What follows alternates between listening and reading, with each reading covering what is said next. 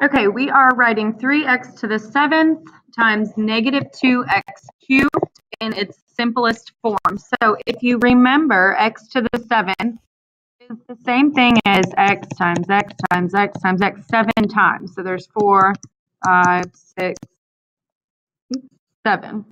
Okay, so we are multiplying that by negative 2x cubed, which is x times x times x.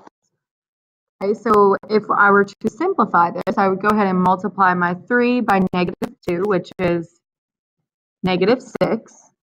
And then if I count all my exponents up, now I have how many x's? 1, 2, 3, 4, 5, 6, 7, 8, 9, 10. So this would become x to the 10th in the simplest forms.